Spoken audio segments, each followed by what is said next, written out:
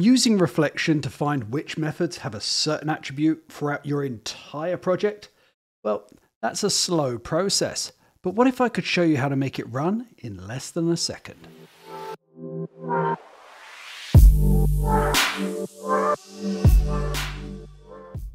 Let's say I have an attribute, and we'll call this attribute object header GUI attribute. And I'm going to place this above multiple methods throughout my code, defining how I want to draw an override for the game object header. And that's the one in the inspector if you didn't know. And you can override it. I think I showed it in another video, but I'm too lazy to look through my videos. Let me know in the comments if I did. If I didn't, let me know if you want me to do a video on it, and I'll do a video on it. Anyway, back to this video. Now, I have loads of instances across my project with this. In fact, just 2 in this particular project, but I can use reflection to find all these. And I can do that by getting all the assemblies, and then getting all the types in those assemblies, and then getting all the methods for those types, then scanning those methods for my custom attribute. Blah de blah. Obviously, I would make this a lot prettier, encapsulate it, and actually do something with the methods it returns, but here we're just going to do a counter. Now, obviously, you might not believe me how quick this goes, so we're going to chuck in a little bit of diagnostics to give us some timing. Now, when we run it, as you can see,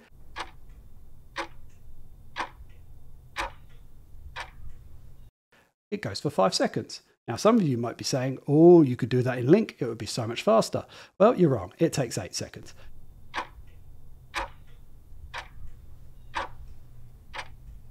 Now, let's move on. There is an alternative, otherwise this wouldn't be a very good video. And our alternative gets us less than 1 second. But how do we do it?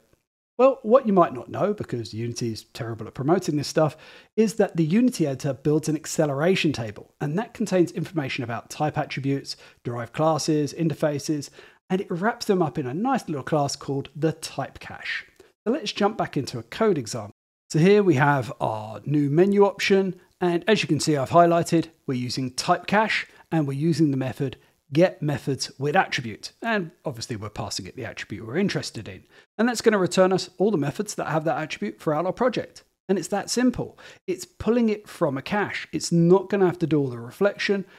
It's a lot less code, and it's a lot quicker. But we'll need to prove that, so we'll wrap some diagnostics around it. And as we can see in Unity, it's less than a second. But it's not just for methods with attributes. We can also use it for fields or classes. And we can also see if those classes derive from other types or if they use interfaces. So let's see another example. Let's say I have an interface called iSceneValidationProcedure, and I want to see what classes use it. I simply use the method getTypesDerivedFrom, and then I can loop through the type collection it returns.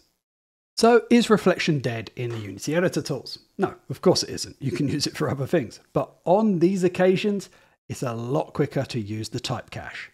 Now, just a note, before everybody hits the comments to berate me on the fact that I didn't do an average of 100 times running these procedures. And I'm lazy because I used the stopwatch from System Diagnostics and didn't use the Unity one. Yeah, all right, I'm lazy. I don't care. The point is, type cache is a lot quicker. And if you really want a flame war, here's a singleton video that I made that you can really go to town on.